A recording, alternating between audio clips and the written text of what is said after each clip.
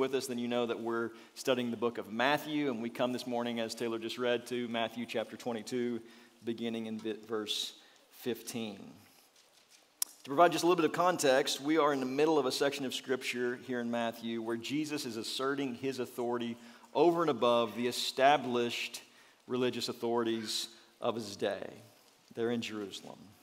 This began back in Matthew 21 as Jesus came riding into Jerusalem, fulfilling Zechariah's prophecy that a king would come riding on the back of a donkey. And it continues as Jesus teaches through this section. And will continue until about chapter 23. And so just to kind of illustrate, I have a red balloon in my pocket, but I'm gonna chicken out. So I've been in children's ministry for a few years, and I was thinking through how to illustrate this building tension and frustration, this welling up of anger that the Pharisees and the religious leaders are experiencing as Jesus exerts his authority over them. And so just think of a red balloon, and each time that Jesus teaches from Matthew 21 and forward, Jesus riding in on a donkey, so a puff of air goes into that balloon. Jesus accepts praises from children, a bit more blood rushing to the faces of the Pharisees. Jesus cleansing the temple, that would have been incredibly disruptive and inconvenient. And so anger welling up in the minds of the religious authorities. Jesus cursing a fig tree. Jesus stumping the chief priest and the elders. This would have been embarrassing. This would have been frustrating. And so there's a frustration and a tension. And we all know what happens when too much air goes into a balloon. Eventually, it bursts, right? And so there's tension, there's frustration welling up in the minds and lives of the Pharisees and the religious leaders.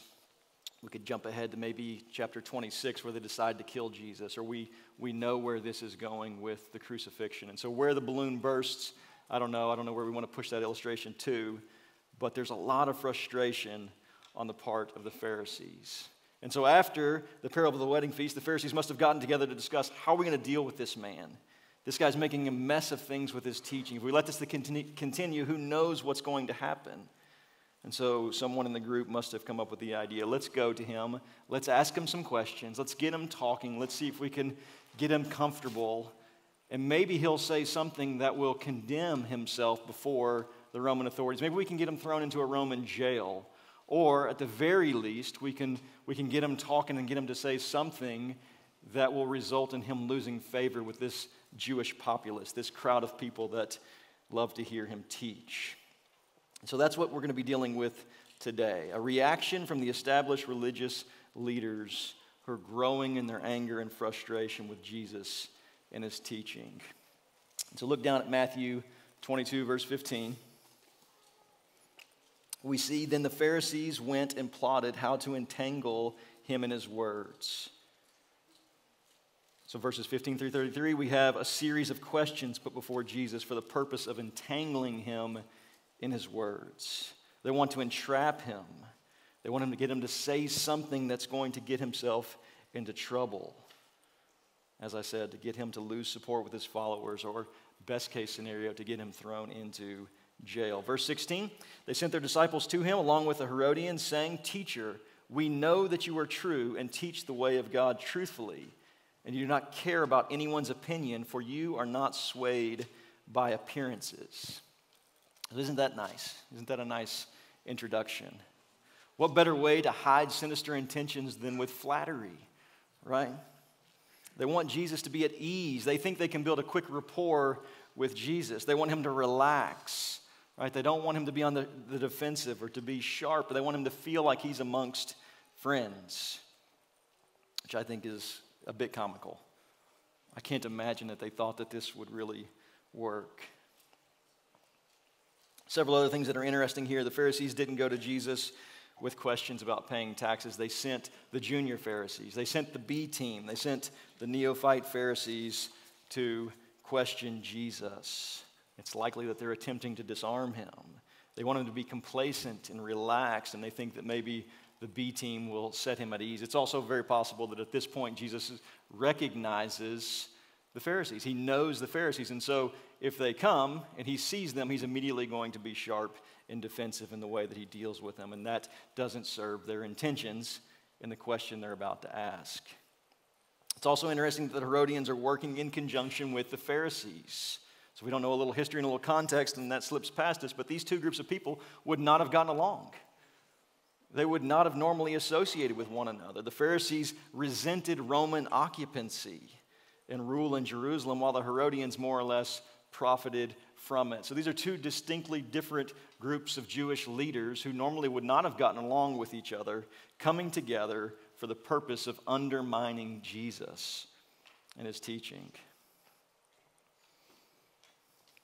The reason for this strange alliance relates to the nature of the conversation and questioning that they're about to have. We can skip ahead just a little bit to the bottom part of verse 17. Is it lawful to pay taxes to Caesar or not? If Jesus says no, then the Herodians are there. They're the perfect people there and placed as loyal to Rome to witness and condemn Jesus before Roman authorities. And if he says yes, then the Pharisees, or at least the junior Pharisees, are there to condemn Jesus before the Jewish populace, who hated the idea of paying taxes to this subjugating authority. These two groups that didn't like each other hated Jesus and his challenges to their established authority even more. And so they're coming together in this effort to be rid of Jesus. Verse 17. Tell us then what you think.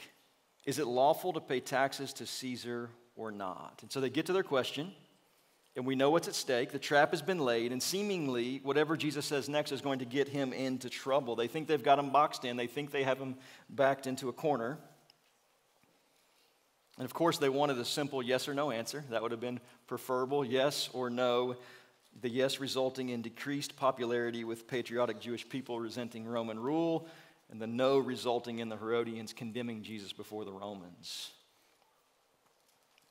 Verse 18, but Jesus, aware of their malice, said, why put me to the test, you hypocrites? Why put me to the test? So the flattery didn't work. Verse 19, show me the coin for the tax. And they brought him a denarius.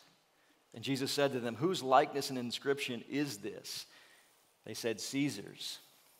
Then he said to them, therefore render or give back to Caesar the things that are Caesar's, and to God the things that are God's. Jesus' answer here is quite brilliant, indicated by their response. The response of the Pharisees and the Herodians. Verse 22, when they heard it, they marveled, and they left him and went away. So they didn't get what they had hoped for. A simple yes or no that resulted in Jesus' condemnation. Instead, they get worldview instruction. Give to Caesar what belongs to Caesar. In the realm of civil authorities, honor, respect, and obey your civil authorities. And to the Lord, what is the Lord? So as it relates to God, honor, respect, and obey. Give to the Lord what's expected from the Lord. Jesus, in a couple of pithy one-liners, busts up a false dichotomy that to pay taxes to Caesar is opposed to God, or to not pay taxes to Caesar is to somehow demonstrate a greater piety towards God. Jesus' teaching is very possible to respect, honor, and obey civil authorities while respecting, honoring, and obeying the Lord. Jesus is acknowledging here two realms of authority. He says to his questioners, you're under the authority of God, and so give to God what rightfully belongs to God, and give to the government what rightfully belongs to the government. Jesus is essentially looking around and he's pointing at aqueducts and courts and roads and the relative peace and stability of the community in which they live, the Pax Romana. He's looking around and pointing at these things and saying, these things are provided to you by Caesar. And so give to Caesar what is Caesar's. Pay your taxes. These things come at a cost. And give to the Lord what belongs to the Lord. And so the principle here that Jesus gives is straightforward enough. An applicational principle. There is no incompatibility between properly respecting and honoring your civil authorities and honoring God. That's the principled application. We should all be able to agree to that with relative ease. The Bible teaches that all authority belongs to God. So it's true in Genesis 1, it's true in Exodus 1 through 12. It's true in every aspect of the Bible. It's true when God raises up foreign governments to come in and sweep off his rebellious people into exile. And it's true here in Jerusalem for the Jewish people under the thumb of Roman rule. Jesus is going to say later in Matthew 28 to end the gospel that all authority on heaven and earth has been given to me. And so God has both the might and the right to rule. All authority in heaven and earth are his, but he does delegate authority to civil governments, as is affirmed in today's passage. And so I want us to think just a little bit about delegated authorities to dig into a more practical application.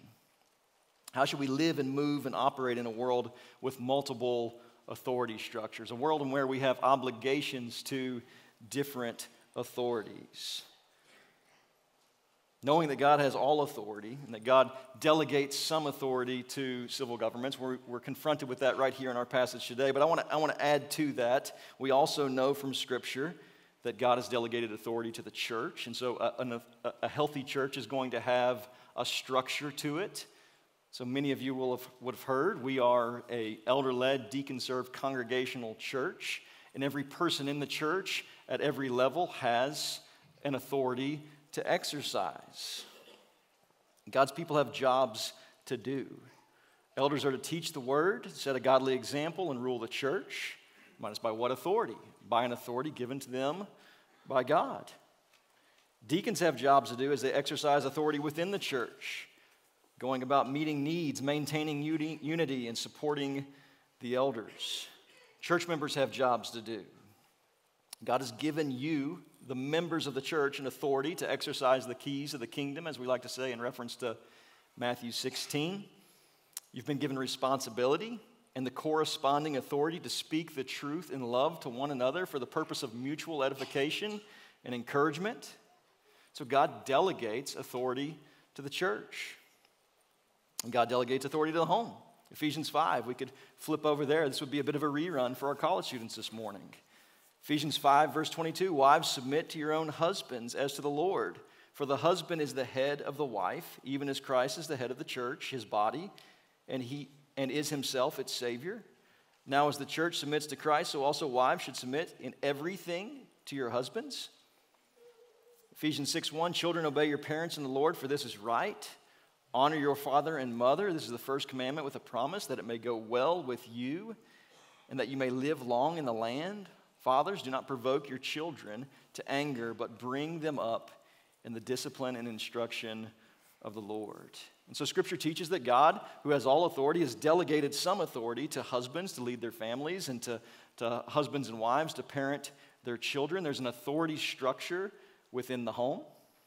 We could talk about employer and employee authority structures, but we could talk about delegated authorities to the self, and so for the purpose of self-governance, but not to broaden things out too much, I just want you to see this morning that God, who has all authority, has delegated authorities to civil government, to the church, and to the home, and for our good.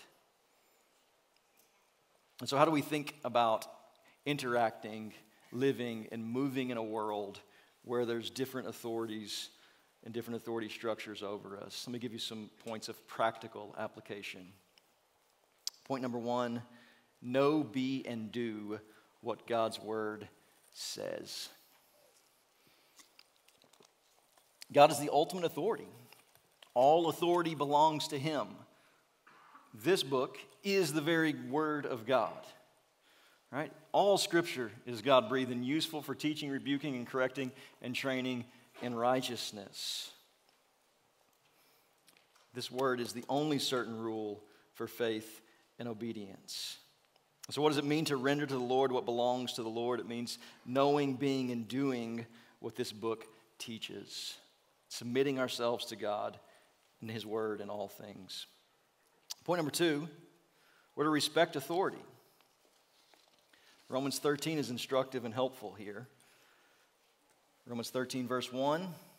Let every person be subject to the governing authorities, for there is no authority except from God, and those that exist have been instituted by God. And so it's quite incredible that Jesus tells the Jewish people to pay their taxes to this foreign subjugating power that will inevitably use those resources to keep them in subjugation. The taxes paid to the government authorities will be used to keep their thumb on the Jewish people. It's an unbelievable reality. Jesus says, render to Caesar what belongs to Caesar. Christian men and women, we have an incredible responsibility to honor and obey the authorities over us in the small things and in the big things. We're to honor and respect and obey the good politicians and the bad politicians, the good laws and the bad laws. Differing politics and disagreement with our leaders isn't grounds for discarding and disobeying authorities over us. We will be uncomfortable in one way or another, with our government. We won't like some of the recommendations and requirements that they push down towards us. We will feel like they are exercising authority in areas of our lives that are sacred and private, telling us what we can do with our kitchen remodel. It just doesn't feel good. How is that their business? And friends, I just want to remind you this morning, as Paul tells Titus to remind his people, Titus chapter 3, verse 3, remind them to be submissive to rulers and authorities, to be obedient, to be ready for every good work. So the Jewish people hated this tax. They hated the Roman presence around them. It was incredibly intrusive. And Jesus says to them, render to the Caesar what belongs to Caesar. Give back to Caesar what is Caesar's. Pay your taxes. Submit yourselves to the authorities over you. Point number 3, practical application point number 3, understand jurisdiction and limits of delegated authority.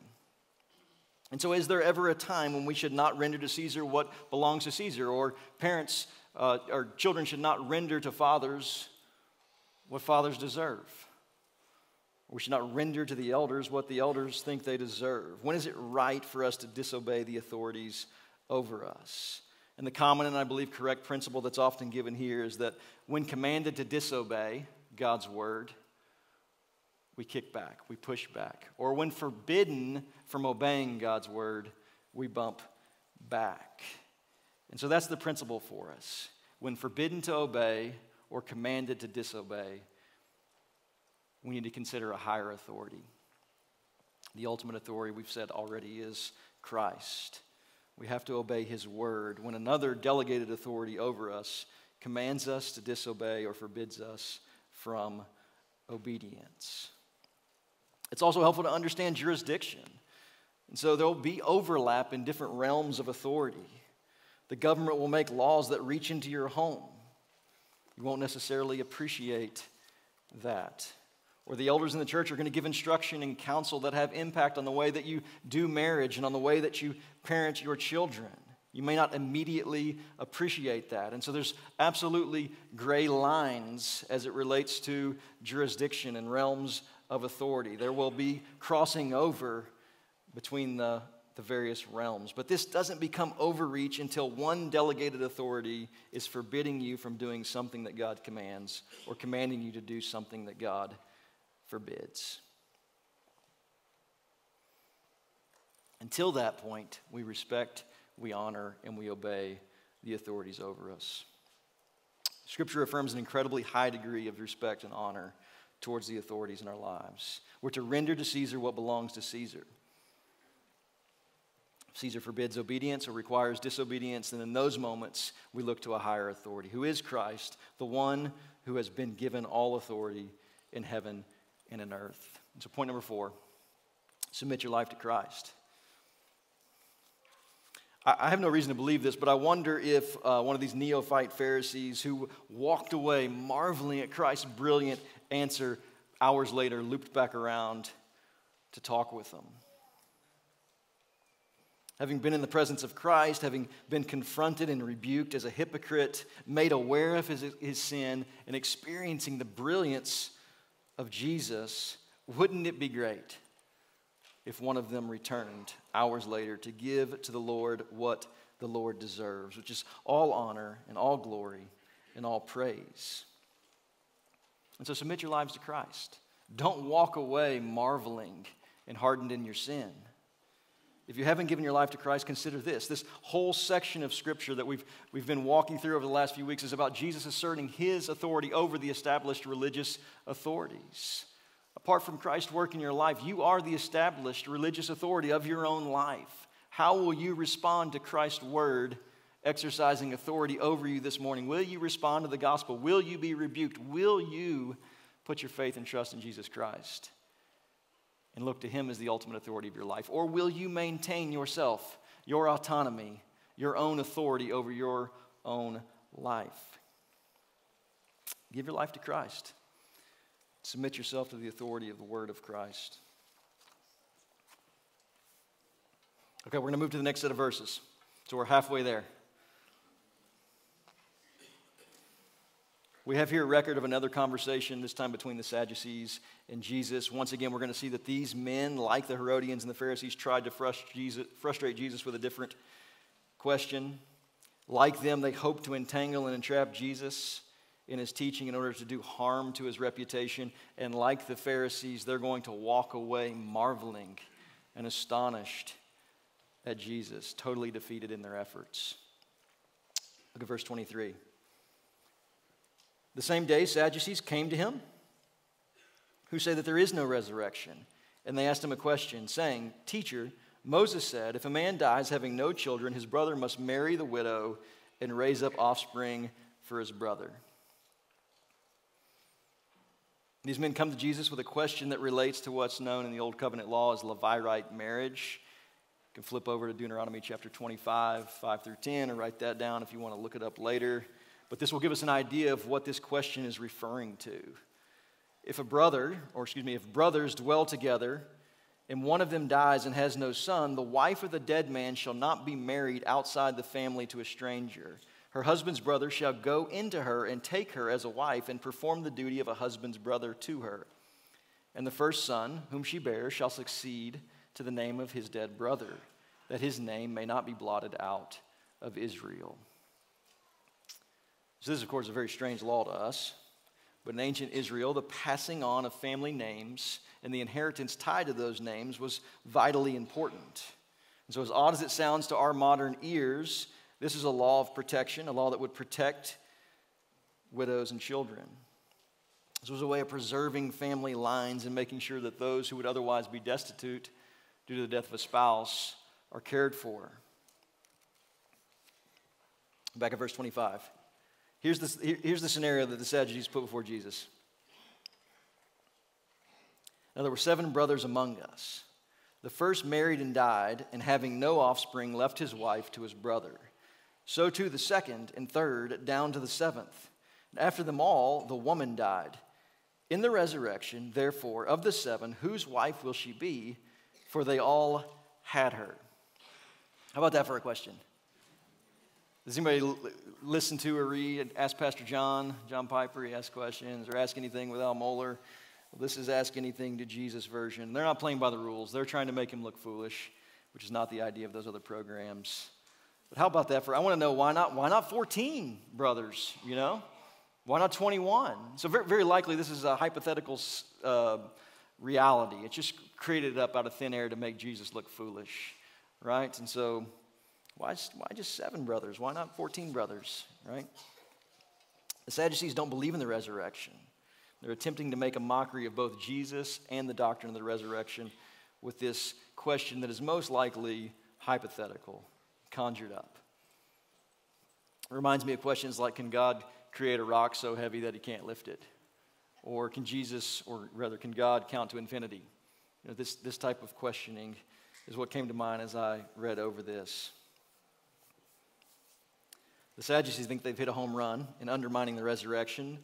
This question, how can this woman be equally the spouse of these 7 men for eternity?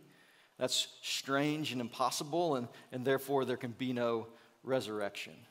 This is their logic. The Sadducees are looking around at each other, and I imagine, grins are kind of working their way onto their faces. They think they've hit a home run here. They've knocked one out of the park. And Jesus responds in verse 29. He answers them. He looks at them. He answers them, you're wrong because you don't know Scripture and because you don't know the power of God. How about that for a response? Exercising authority over the religious authorities. You're wrong because you don't know Scripture and because you don't know the power of God. I love it. Verse 30, for in the resurrection they neither marry nor are given in marriage, but are like angels in heaven. I'll read Jesus' response from Luke, the same account in the Gospel of Luke. There's a little bit more detail, maybe a little easier to understand in some ways. Luke 20, verse 34 through 36, and Jesus said to them, the sons of this age marry and are given in marriage. So in this place, in this world, in our experience, people are given in marriage. Verse 35, but those who are considered worthy to attain to the age and to the resurrection from the dead neither marry nor are given in marriage. For they cannot die anymore because they are equal to angels and are sons of God, being sons of the resurrection. So the Sadducees' two errors were that they didn't know Scripture well enough to understand that there would be a resurrection, and two, they didn't know or believe in the power of God to create a world that is far greater than the one in which they live. Friends, God has the power to recreate a world that is far better than the one in which we live. I hope you believe that. Scripture gives us some glimpses into what this world will be like, this resurrected world, this recreated world. Our dwelling place will be with God. He will dwell with us and we will be His people. He will wipe away every tear from our eyes. Death will be no more. There will be no more pain. There will be no more suffering. There will be no more sickness. There will be no more selfishness. Relational strife and fighting will be no more. Our struggle with sin, habitual sin that comes for us on an hourly, if not daily basis, will be no more. God is making all things new. And it will be good. It will be very, very good. The only resurrected world the Sadducees could imagine was the same as this one. And if the same, then how could this woman be married to these 7 men? These were simple men who didn't understand the power of God. Second, they asked they asked this question because they didn't know the Scriptures, or rather they chose to disregard portions of Scripture. So these were ancient modern day liberals who threw out large portions of Scripture that they didn't prefer. They essentially adhered to the Pentateuch, the first 5 books of the Old Testament. And the rest they eliminated, it does eliminate a great deal of teaching on the resurrection, but not all. Importantly, not all. And Jesus knows this, and his response to the Sadducees is brilliant in this sense. So look at verse 31. And as for the resurrection of the dead, have you not read what was said to you by God? I am the God of Abraham, the God of Isaac, and the God of Jacob. He is not the God of the dead, but of the living. And when the crowds heard it, they were astonished at his teaching. So Jesus quotes God speaking to Moses from a burning bush. And at this time, Abraham, Isaac, and Jacob would have been dead and buried for many, many years. 2 centuries had passed away since Jacob, the last of these 3, went to his tomb. And yet God spoke of these men as if they remained his people and as if he was still their God. Isn't that fascinating? Jesus could have quoted Daniel 12:2, as John and Paul will later do in other places in the New Testament. Daniel 12:2, and many of those who sleep in the dust of the earth shall awake, some to everlasting life and some to shame and everlasting contempt. Isaiah 26:19, your dead shall live, their bodies shall rise. You will dwell in the dust. Awake and sing for joy, for your dew is a dew of light, and the earth will give birth to the dead. And so according to Isaiah, the dead are dust-dwelling sleepers, and the resurrection will wake them up. The earth will one day give birth to the dead and the resurrection. And the reality of the resurrection is a comfort to the psalmist. Psalm 71:19 through 21. Your righteousness, O God, reaches the high heavens. You who have done great things, O God, who is like you? You who have made me see many troubles and calamities will revive me again. From the depths of the earth, you will bring me up again. You will increase my greatness and comfort me again. So the Old Testament teaches the resurrection. But Christ takes his Sadducee audience to this passage in Exodus because he knows that we'll have this special ability, a particular ability to poke holes in their arguments and in their understanding. Jesus says, "Don't you know the Scriptures? God in the form of a burning bush says, I am the God of Abraham, present tense. I am the God of Isaac, present tense. And the God of Jacob, present tense. He is not the God of the dead, but of the living." This news delivered in this way would have had a potent effect on the Sadducees. Look at verse 33. When the crowd heard it, they were astonished at his teaching. And so for the second time, Jesus' questioners are silenced, and they go away astonished at Jesus' wisdom, his eloquence, and his genius. I want to finish up our time together with two more application points from this second section, or from this second question put to Jesus. Point number one, know the Scriptures. The Sadducees made the mistake that they did because they didn't know the Scriptures. Friends, know the Scriptures.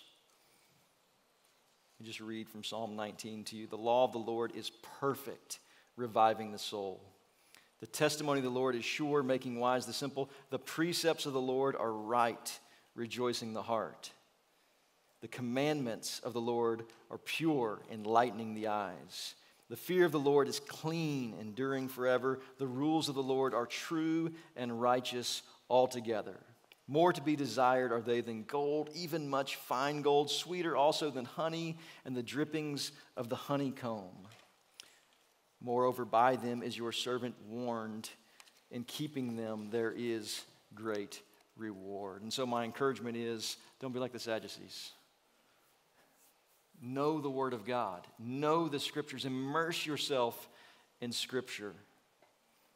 And if you do, there will be great reward, according to Psalm 19. Know the Scriptures.